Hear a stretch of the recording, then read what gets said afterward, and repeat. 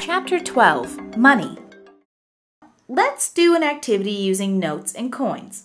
So now let me draw a candy here. And I'm going to write a couple of prices here. There's 2 rupees, 10 rupees, and rupees 40. Now, a candy is something that's not so expensive. So we can rule out option 40, and we can also rule out option rupees 10. So here you could guess that a candy probably costs rupees 2. Let's try something else. I'm going to draw a pencil. And here are going to be the prices. Rupees 1, rupees 4, rupees 60. Now, a pencil is neither too cheap nor expensive, so we can definitely rule out rupees 60 for a pencil. Let's scratch that out. But to get a pencil for 1 rupee is also usually doesn't happen, so let's cross that out too. So what do we have left with?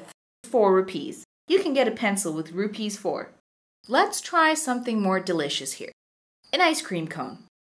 And here are the prices. There's rupees 10.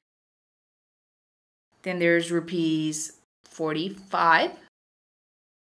And there's rupees 500. Now, the cost of an ice cream cannot be rupees 500. That's way too expensive. So let's score that one out.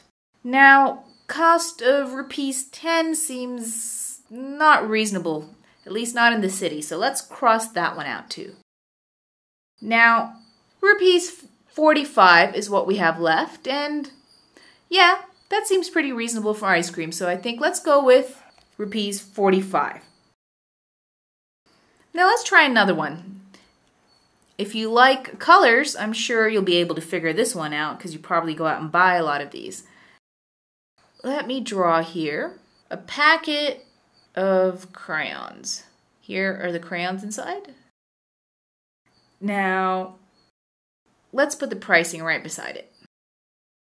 There's rupees 2, rupees 40, and a rupees 150.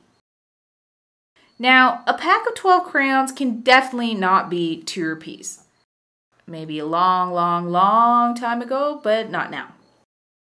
Now, 150 rupees is just too expensive for crayons. So let's score out the last one, 150. Now, a pack of crayons could be available for 40 rupees. So that's the most reasonable answer. Next time you go to the store, observe the prices of different objects and learn to value money. Well, have fun doing that. Bye-bye.